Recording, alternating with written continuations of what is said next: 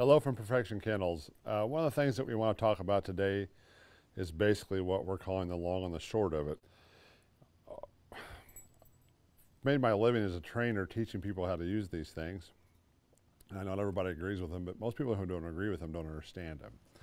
But we'll talk about that in a minute.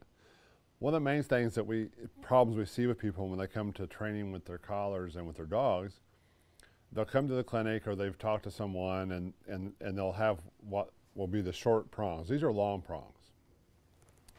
And the difference is about half that distance, the length of it.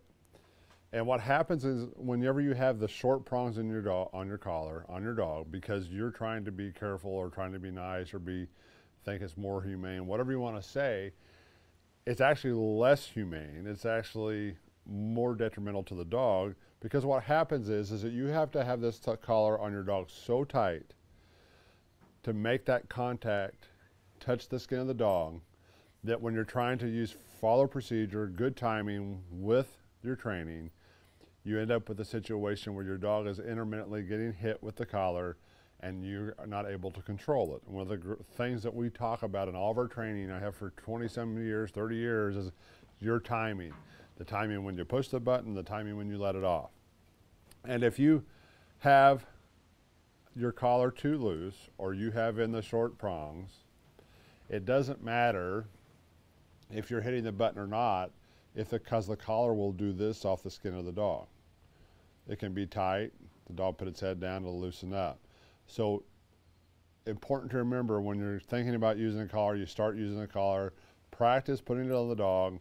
When you place it on the dog, it may feel tight, and some of these new collars with these thin straps are more difficult to get tight. But what will happen is you'll feel up here and go, oh, well, that's not tight enough, and you tighten up a little more, and then it feels tight. But then what happens is you can get in a position where the dog is not getting contacted. So to place this on your dog tight enough to make it so that you have good timing, it has to be pretty snug. Real important to remember that. So wherever the dog moves, your timing is correct. And so one of the things that we see in clinics and with working with clients all the time, that's one of the biggest, and it happens to us too.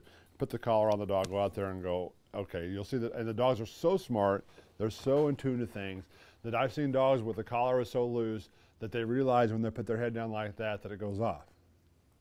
So you'll see the client or me hit the button, the dog will put his head down, the collar's loosened up, and it shuts off, so they stand their way, because it works. If it works once, they'll try it again.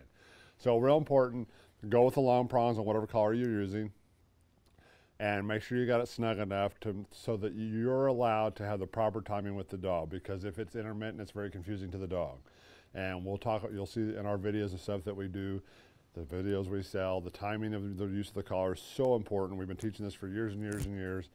And with proper timing, you can get a lot done with your dog, but you have to have the long prongs to make it so you're not strangling your dog to have it tight enough. Short prongs are less humane, believe it or not. Thank you.